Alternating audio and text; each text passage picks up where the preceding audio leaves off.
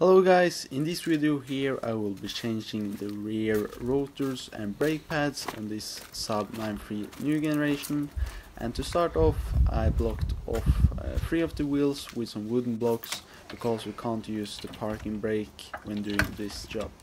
Then I jack up the car, and as you can see, here is the caliper, and it is mounted to the car with 2 bolts.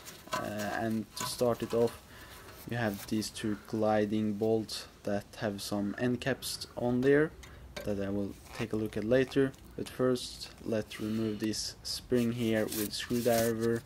It can be rusted in place, but it's fairly easily to get off. And then we get to the gliding bolts for the calipers. You have those 2 end caps there to keep all of the grease in. You just remove them to expose the 7mm Allen keys that you see there. I just use a T55 bit because that works also, but I would recommend using an Allen key. And then you can see the brake pads are freed, and you can take those off as well. So I got pretty far in just half an hour. It's those 2 bolts that hold like the caliper slider thing in place, and those are pretty hard to get off. I think that you need some torque on it. Of course you could use some regular, but since they are not like the reversed Torx screws, I don't really want to strip those bolts. So I'm gonna buy some of those inserts or whatever they are called, I don't remember.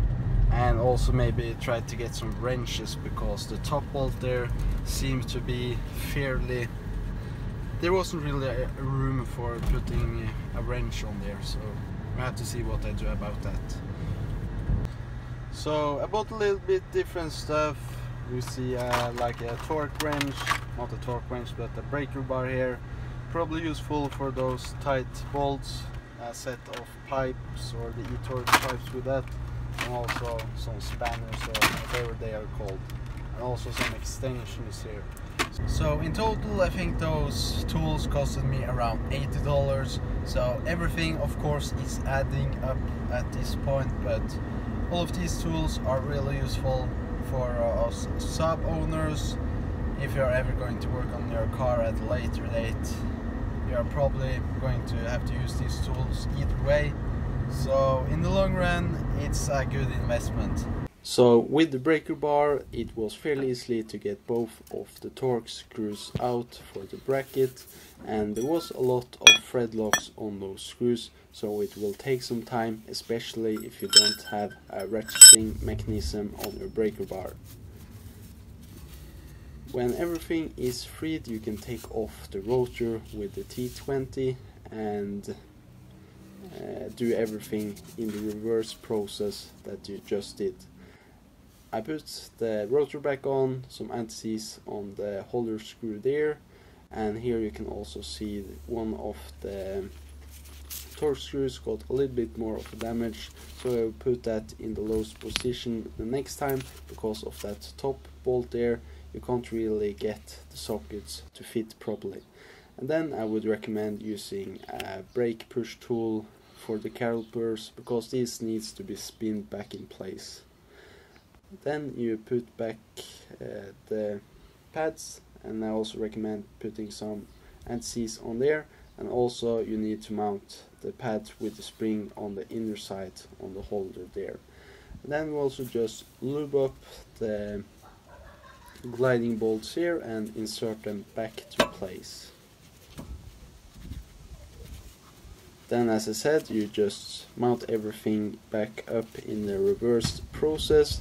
Just don't forget to lube up and put on some anti-seize, because that will help the caliper get some even wear on the brake pads and rotors. As you can see on my face, I have worked on my car, and I am now finished with both rear brakes, and I'm not sure if you need to bed them in, but I'm going to do some light bedding on them just going from 80 kilometers or 100 to like 80 or 50, just to set the pads and the rotors a little bit, and hopefully everything will be okay. And if I've done anything wrong, please tell me in the comments, but I think that I got most of the steps right this time, and I actually used around 1.5 hours per side.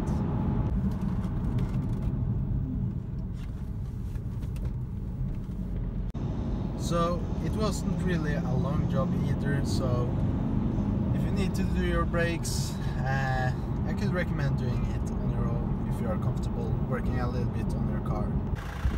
So everything seems to be fine, they are working well, and the disc seems to be evenly braked in, and yeah, I don't really have any problems at the moment, and this here will be approved, so soon this car will be road legal for 2 years to come as well.